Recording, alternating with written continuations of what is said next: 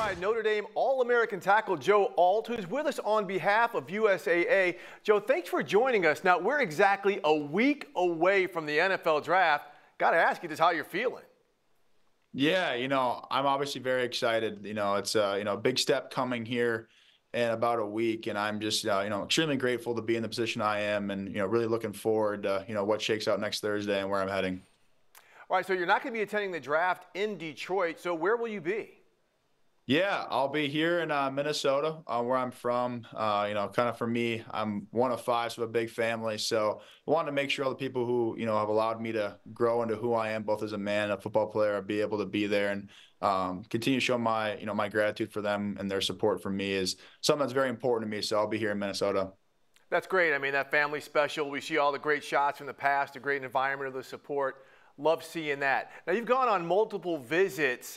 What's it been like seeing how different teams handle these visits?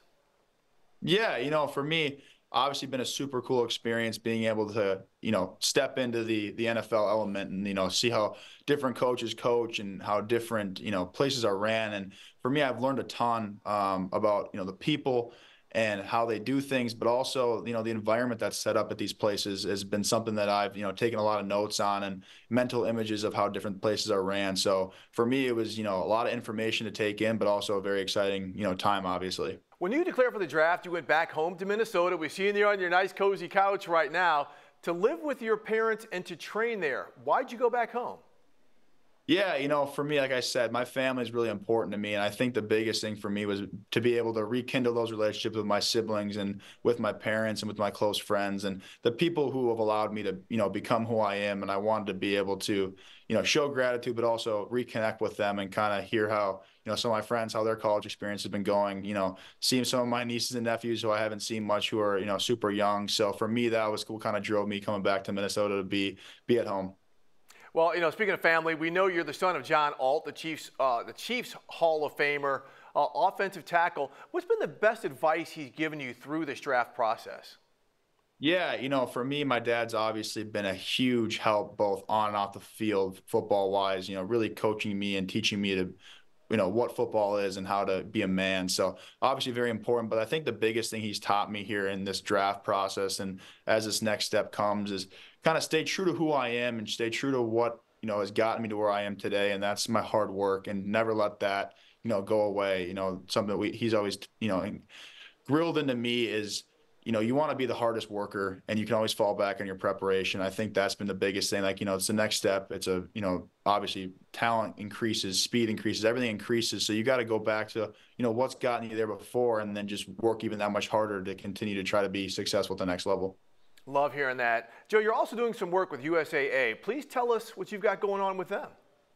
Yeah, so I was able to partner with USAA here in the draft process, was able to head out to Detroit and attend the Selfridge International Air Base, and being able to go there and meet all the military members and hear their story was, very important to me. I grew up in a military family. Both my grandfathers served in the Army. So kind of being able to hear, what I've heard from them and through my parents, and then being able to, meet these members and hear their stories and why they chose the military and, what they do was really, really cool for me. But also being able to fly up in a Black Hawk helicopter, something that, for me, I think is the coolest thing I've ever done in my life. Being able to, fly over Detroit, fly over the draft site was so special for me, and something that, I will always remember. It was a really great experience for me.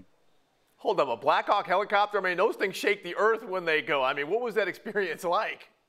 Yeah, it was me and Bo Nix, and we were kind of joking around because they told us early it was going to be a windy day, so we might kind of get motion sick. So we were kind of both worried, like, oh, what's this really going to be like? And they had the vomit bags out and everything, and we were all, nervous right away.